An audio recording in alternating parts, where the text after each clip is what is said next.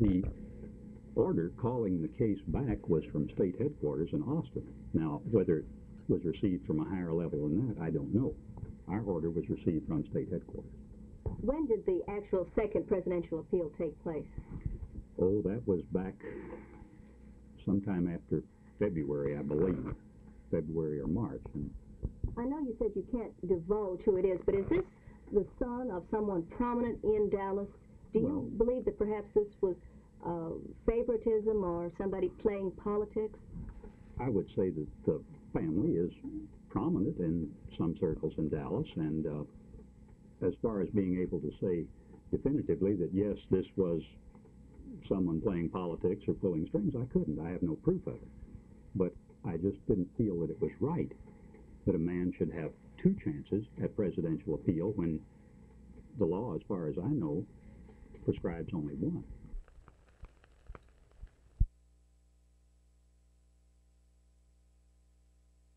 Well, actually, I can't really say one way or the other because I'm not aware too much of what's taken place. And I haven't broken any law since I've been in Brownwood.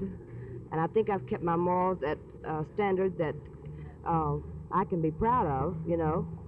And so I really don't understand any of the functions behind the whole thing. What are your plans now? Well, I don't have any yet. You know, you can't really build any plans on when your life is in a turmoil all the time, you know, by something or another, for some purpose or another.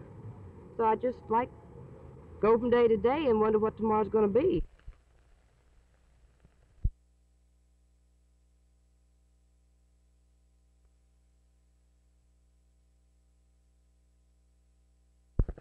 Well, I don't think there's any question in anyone's mind about me seeking a second term. The only question I've got is seeking a third term right now. I enjoy serving as governor, and I think that really a two-year term doesn't give you the opportunity to get through very many programs, but I can see where this could just go on and on.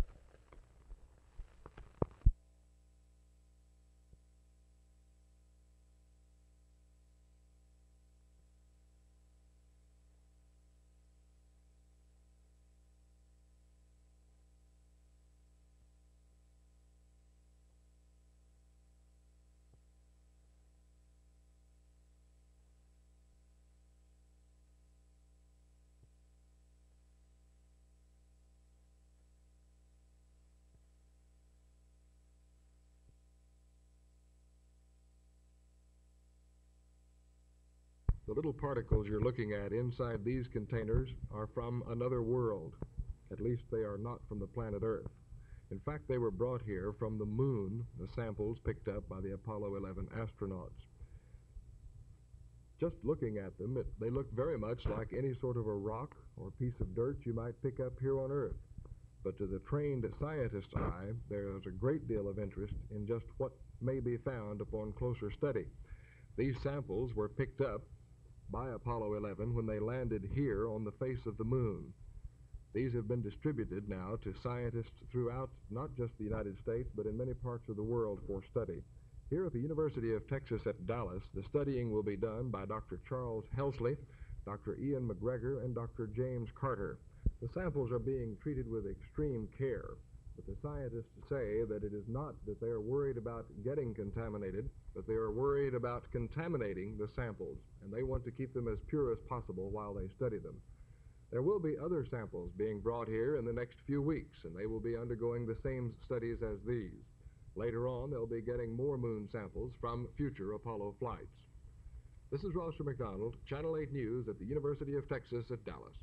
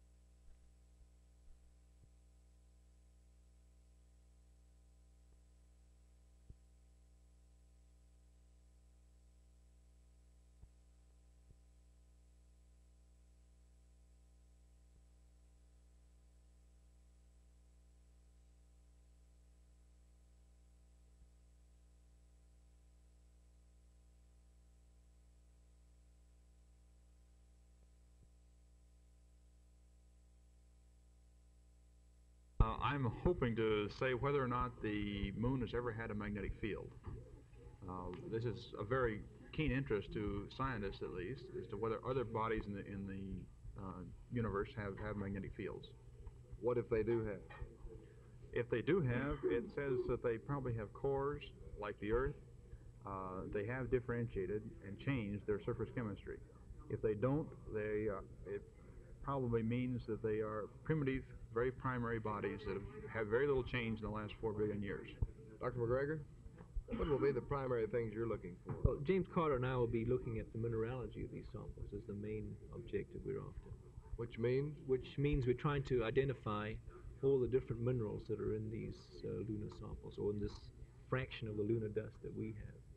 And then the next thing we're interested in is to try and look at the textural relationships between the different mineral grains and or glass grains, since there seems to be a fair proportion of glass in this sample. Dr. Carter, what is the most important reason for trying to determine the origin of the Earth, the Moon, or any of these other things? What a question. Well, I think it actually goes back to man wondering exactly where he came from, in essence. And everything that we can know about the solar system, about the planet Earth, and about the moon, of course, is very important to us.